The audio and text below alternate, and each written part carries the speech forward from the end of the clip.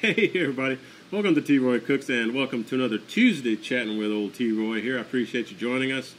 I told y'all last week I was going to kind of mix up some stuff. Sometimes I'm going to do these tapes, sometimes I'm going to do them live, maybe a mix of the two.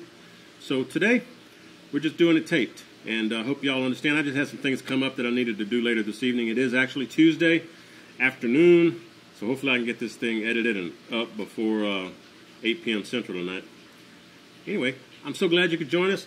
So we're going to answer some questions. We're going to do this old style like I used to do on my Thursday chats before I went live.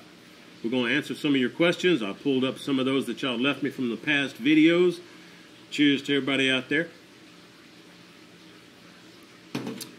Let's get it going. Let's see what's going on here. First question is from Jamie Satterley. Jamie, I appreciate the support. You've been around a long time, bro. It says, hey, T-Roy, great cook and a great Q&A. Thank you. Appreciate that very much. Says, I enjoy hunting and camping. Wondering what's a great portable smoker or grill. Love the channel. Smoke on, brother. Cheers from Frankfort, Kentucky. There you go. Appreciate it, Jamie. Cheers to you, bro. A portable grill or smoker. I'd say, man, you can't go wrong with just the regular Weber, whatever they call it, the little small one. You know, the little 14-inch one. That's a nice little Kettle grill. Ooh, you know what I got that's also really, really good? Is that flip and flop grill. I did a video on the flip and flop grill doing some chicken or something. I can't remember. I need to use that thing again. That's a great little charcoal grill, man. And it folds apart. It's like 2 inches flat when you fold it all together. Check it out. Flip and flop grill. I'll put a link below. Not sponsoring or anything. I went out and bought it myself, and I love it. It's good stuff. But yeah, the Weber. Can't go wrong with Weber, man. Hope that helps, Jamie. Next question is from Mike Ellert. He says, hi, Troy. Thanks for another chat. Have you ever tried to simulate the pit barrel cooker with the Weber Smoky Mountain by removing the water pan? Or simulate the Weber Smoky Mountain by adding a water pan to the pit barrel? I think it would make for some interesting videos for those of us who don't have the space or money for both. Thanks again, and cheers to you. Hey, cheers to you, Mike. That's a great question, man. And I'm just drinking my usual Willin. This is from Brazos Valley Brewing Company. It's a Mosaic Pale Ale. Y'all seen me use this before. Let's see if it gives me an ABV on here. It's quite potent here. It's 5.2%.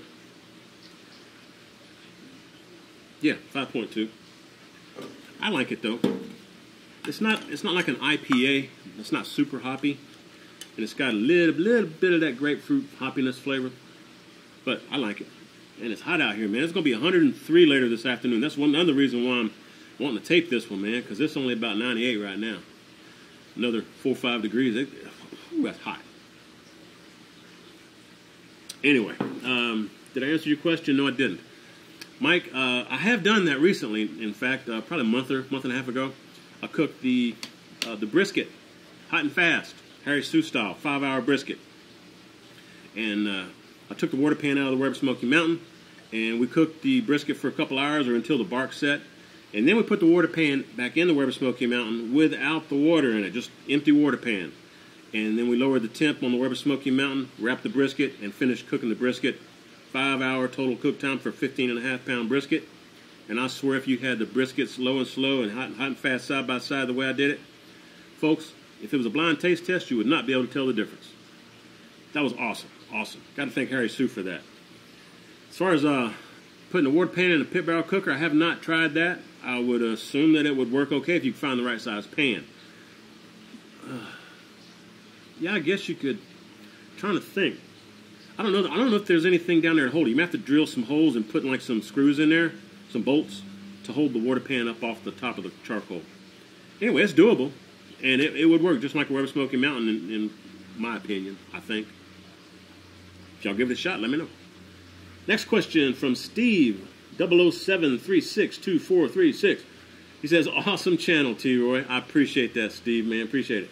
He says, what's your method of cleaning the creosote buildup on the Wichita after several cooks? And these are some older questions, folks. I think this one came from episode 54. I think. That's a while back. Half a year or so, maybe. But anyway, I still got them. I'll answer them. He says, I've heard some remove the heat management plate and burn lump charcoal in the bottom of the firebox without the grate, but bring the temp up into the 400 degree range in the cooking chamber for a couple of hours. Then all the buildup becomes brittle and just flakes off once it's cooled off. Thanks for all the great Thursday chats. Enjoy all the cooking videos as well. I appreciate that, Steve. Thanks very much, man. You know, creosote will burn. I mean, I've actually had friends who let too much buildup go on in their pit, and they lit that baby up, and it got too hot. And when they lifted the lid, it was like backdraft. That fire just came out at them and singed their hairs on their face and on their head. That's not cool. So I don't know if I would want to go the 400-degree route, trying to do it like you would a self-cleaning oven or something. My preferred method would be to get you a propane torch and like a putty knife, a stiff one. Just heat the creosote with a propane torch, and then right behind it go and scrape off. Because it's going to be like tar, man. That's basically what it is. It's just creosote. It's going to scrape off like tar, okay? Now, the flaky stuff, sure, you're going to get some of that too. That's going to be more like carbon buildup from the smoke and humidity and stuff within the cooking chamber. And some of the iron flaking off, you know. But you can clean that with just a wire brush or a bristle brush of some kind if you don't want to use the wire brushes. So that's pretty easy. Heck, just get you an old shop rag and wipe it down real good. You know, scrub it a little bit on the inside. But I don't know if I'd go the 400-degree route, man. Seriously, that's asking for trouble in my opinion. I haven't done it myself, but listening to others, I wouldn't go that route. But it's a great question. Get your propane torch and a putty knife. Let me see, or a paint scraper, you know. W. Stewart, he says, hi, Troy. How do you decide which smoker to use for a given cook? That's a very good question as well, and I think I've had this one before, but let's keep going. He says, do you feel certain smokers you have are better for certain meats? Not necessarily, not necessarily. He says, for example, let's stick with the basics of ribs, butts, brisket, chicken. And when would you go to the Weber Smoky Mountain versus the Yoder versus the pit, etc.? I now have a Weber Smoky Mountain and a propane offset, and I can use either, and starting to wonder when and how to choose. You know, man, it's, yeah, I have talked about this one before. I try to use a pit that I haven't used in a while. You know, I mean, there's times when I may do 2, 3, 4 cooks on my Weber Kettle, and then I'll leave it alone for a month. And I may do another cook on my Weber Smoky Mountain, then the next cook on my Yoder, or now my Lone Star Grill, or my pit barrel cooker, or the flip-flop grill. Also, y'all see a video coming up here pretty soon, within the next couple of weeks or so maybe. I've got a Big Chief. It's a smoker. Me and Karen love beef jerky, so I went out and bought a Big Chief and practicing doing some smoking on it for some jerky. But it's great for fish and all kind of cheeses and stuff. So y'all be seeing that coming up. But I don't think that any one cooker's better. If anything, maybe for chicken. Did you mention chicken? Yeah, you did. Chicken is better cooked at higher temps, in my opinion. So you might want to opt for, you know, I was going to say the Weber Kettle. But, you know, something that you can get the temps up higher. I've done them on my Weber Smoky Mountain. I actually love leg quarters on my Weber Smoky Mountain. But at the end, I like to crank that heat up to like 300, 325, I can't even talk. 300 or 325 Fahrenheit to crisp that skin up a little bit and kind of let some of that fat just kind of render out from under the skin. So, but no cooker really is that much better than the other. They all can do what needs to be done if you've learned it. And as far as me, I've got so many pits and cookers here, I just choose one that I haven't used in a while. That's purely how I do it, man. I just try to keep from getting any dust on them, you know. Get the cobwebs out. Fire it up every once in a while. Heck, even on my offset in the wintertime, I'll fire it up and not even put any meat on it. You know, just because I love that smell. Next question is from Phil McCracken. He says, Troy, shout out from Michigan. Hey, cheers to you. Appreciate that. Shout out to Michigan. All right, Phil says, love your videos. I've learned so much from your videos. I appreciate it. He says, do you have any comments on pros or cons of the lava rock doors or the lava lock doors on the Weber Smoky Mountain? Cheers, brother. Hey, cheers again, Phil. Lava lock doors. I'm pretty sure I know what you're talking about. That's those ones that you bolt on, and it's got like a thick, almost like a vault type door that bolts on to the outside of the Weber Smoky Mountain. So it's kind of standing out from the ring part of the, you know, the cylinder of the Smoky Mountain. I believe that's what you're talking about. And if that is what you're talking about, I don't really see a need for it. I think just the stainless steel door on the Weber Smoky Mountain is sufficient. I don't even use any kind of a gasket material on any part of my Weber Smoky Mountain. I mean, if you're really sensitive about losing temps or losing smoke, then yeah, go for it. But in my opinion, I have never used one, so this is just strictly my opinion. I've never seen one in person, maybe just on the website. I don't really think you need it. But, depends on how much you want to spend and how much it's worth to you for your style of cooking. For me, I just like to roll with the flow. Anyway, I hope that helped. All right, we got 2 questions here that are from different people, and they're basically the same question. Let me go ahead and read them through. First one's from Rich Evans. He says, great video, Troy. Question for you. Since getting the slow and sear for your Weber Performer, do you find you're using the Weber Smoky Mountain less? And the similar question from LV. LV says, would you recommend a Weber Smoky Mountain or a Kettle with the slow and sear? I would probably modify the Weber Smoky Mountain to also allow me to grill on it. So both options are good. I will primarily be smoking, though. Thank you again, and cheers, mate. Time for another beer. I'm drinking gin and tonic. Regards, Lawrence. P.S. I don't mind the longer videos at all. Hey, I appreciate that, Lawrence. Cheers to you, and cheers to Rich. I appreciate the questions, man. Oh, man, that's a good one. I would say if you're not cooking a lot, the Weber Kettle with the slow and sear is fantastic. If you're going to be cooking like different meats like pork butt and chicken or pork butt and brisket, stuff like that, that's where the Weber Smoky Mountain shines, because you can put a lot of meat on the 2 different grate levels, whereas on the Weber Kettle, the slow and sear is taking up maybe a third of that grill space, unless you got like the big huge 26-inch, but the slow and sear takes up some of that grill space, so you're losing grill space, and it's not double layer. I guess you could make it double layer if you wanted to, if you had put some chicken down and then over that put another rack, a little cheap extra rack you can get and put in there, and maybe put your pork butt or brisket on top of that. But then you got to worry about the lid being able to close, so you may. One other option, well, I was fixing to say you can use the Weber Smoky Mountain lid on the Weber Kettle. That may work, but you have to have both of them. If it were just you, or maybe just you and the wife, a couple of people, I'd say go with the Kettle and get the slow and sear. If you're doing some bigger cooks, go with the Weber Smoky Mountain. Flavor-wise, they're both almost identical, in all seriousness. The slow and sear makes the Weber Kettle give the meat a flavor that is almost identical to the Weber Smoky Mountain, so you're not losing on flavor with either one of them. So it just kind of depends on how much you're wanting to cook. The same smoke flavors there, the same meat flavors there. Everything flavor-wise is pretty much the same. Just depends on how much grill grate space you need, how much meat you're putting on there. Hope that helped, guys. Appreciate the questions. Another question from Jamie Satterley. Is that right? Yeah, we do. We got 2 questions from Jamie Satterley. I usually skim through and don't do 2 questions, but Jamie's been around a while. He's a good subscriber, a good brother of mine. Like I said, man, we're all family out there, so I appreciate the support all y'all give me and all the kind words. I really do. All right, Jamie. Question 2 from Jamie today. He says, ever thought of doing a quick Facebook Live cook, steaks, etc.? Be pretty cool. I'd tune in. Yeah, Jamie. Oh, man. Here, cheers to you again, Jamie.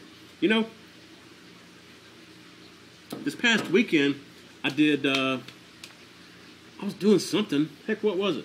I done forgot. I'm trying to shoot videos ahead, so when I'm out of town for the grandbaby, I'll still have videos for you guys to watch, including Thursday chats and stuff. So I'm trying to shoot ahead. I forget what I've done, but this past weekend I did a cook. I did ribs. That's right, pork ribs. I did St. Louis and baby back. I think I did them on the Lone Star Grill. But I did a couple of videos and some pictures and stuff, and I was shooting that video footage and pictures of the cook up to Facebook and Instagram. And I could have gone live. In fact, I think somebody asked me, why don't I go live? And I wasn't wanting to do live. I just wanted to finish the cook and, let y'all see what I was doing. It turned out fantastic. Yeah, I could do some Facebook Live every once in a while. I'm not huge into the Facebook thing. I'd rather do the live on YouTube, to be honest with you. All right, next question is from Rico El Suave, or Suave. He says, T-Roy, love the channel. So far, I've been a subscriber for the last 2 years. Cool, Rico. I appreciate that, brother. Here, cheers to you. He says, my question to you is, if you were to compete in a barbecue competition, what category would you like to go compete? I'd have to say pork ribs, man. Yeah, some St. Louis. That'd be my preference. I love me some ribs, man. I really, really do. Second would be brisket. That's a great question, too. I appreciate it, Rico, and thanks again for the support, bro. Next question is from Lasse's Food and Barbecue. Well, Lasse's got a YouTube channel, folks. I'll put a link for him up here or down in the description box. So y'all go check out Lasse. He's got a great channel. He's I forget where he's at, man. He's overseas. But a great channel. It's English, so you can understand what he's saying. Go check him out. Great cook, man. Great cook. Lasse says, have you ever smoked shrimp?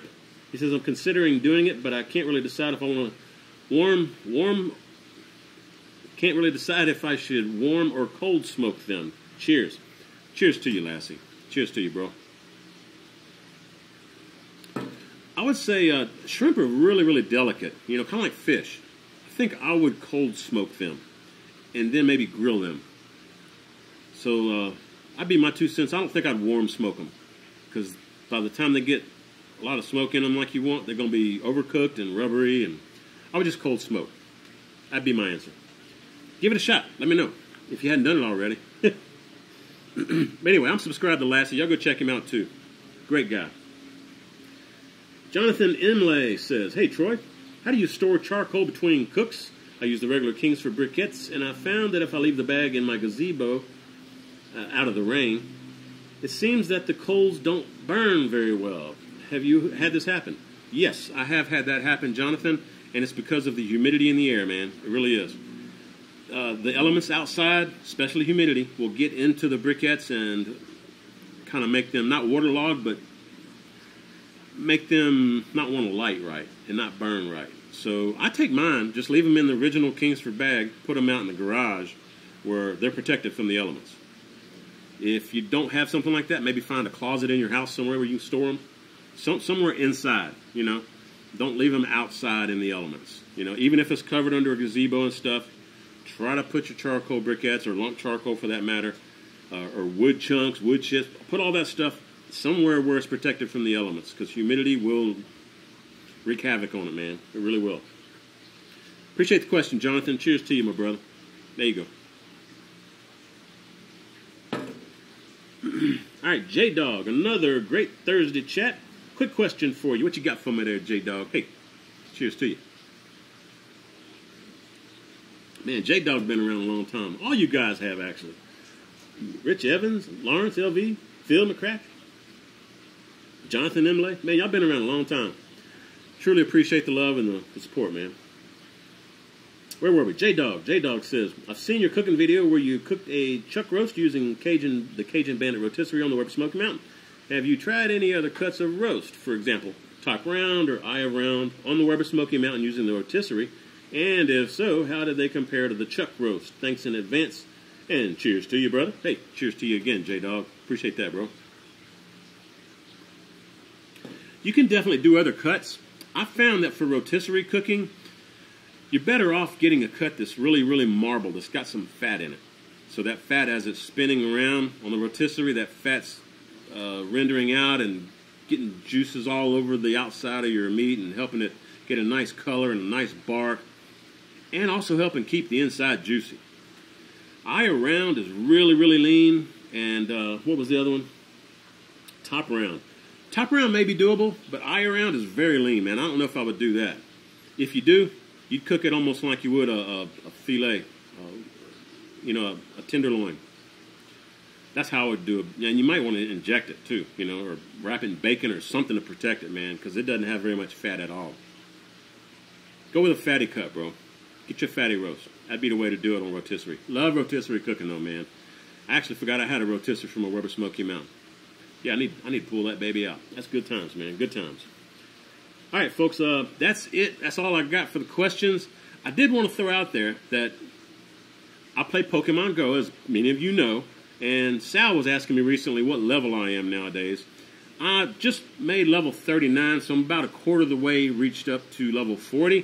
So I've still got 3/4 of a level to go to reach level 40, so I'm doing pretty good with that. But I wanted to mention, yesterday they came out with the new special quests to catch Celebi, and I'm on part 2 of that quest. All right, I've completed part 1. There's 8 parts. I completed part 1 this morning. I'm on part 2. Part of part 2, one of the things you have to do to progress to the 3rd quest is to have 3 friends. All right, you got to join up with 3 friends. It's hard for me to have time to go out and get friends. I mean, I've got, Tom Jones's playing, and Sal, I don't have you're not a friend of my, trainer buddy of mine out there yet. We need to hook up. We need to trade numbers. But that's my point. If any of you are playing Pokemon Go and you get to that point on the Ripple of Time, they call it, it's part 2 of 8, catching Celebi, and you need 3 friends, I will put my code down in the description box, my trainer code, all right? When you get to that point, you can add me as a friend, all right? Assuming I don't have my friends list, overwhelmed already. I think I got 16 friends right now, but I added them all before I got this quest, so now I need 3 more. So Sal, I'm calling you out, bro. Send me your check the description box, get my trainer code, and hit me up. Let's be friends. And if any of you out there play and you get to that point, don't add me as a friend before. Add me as a friend afterwards. And if you are also on step 2 of the quest and you need a friend, those 3 friends, put it in the comments section down below what your trainer code is and I'll add you. Because, like I said, I added 16 friends before I got to this quest. So those friends don't count. I've got to have 3 new ones. Anyway, that's all I wanted to get out there. Y'all check the description box. Check out Lasse. Again, up here or down in the description box, whichever I decide to do there. Appreciate y'all joining me, and I'm sorry I didn't go live this time. I will let you know, though, if you see me put out an event reminder on my channel, or if you click the notification icon, you get an email saying that I'm putting out an event reminder. That means I'm going live. If I don't do one, it's probably just going to be one of these taped chats, okay? So hope to keep that straight. We'll see how it goes. I'm still playing around with it, and I'm still trying to prep for going mobile, remotely.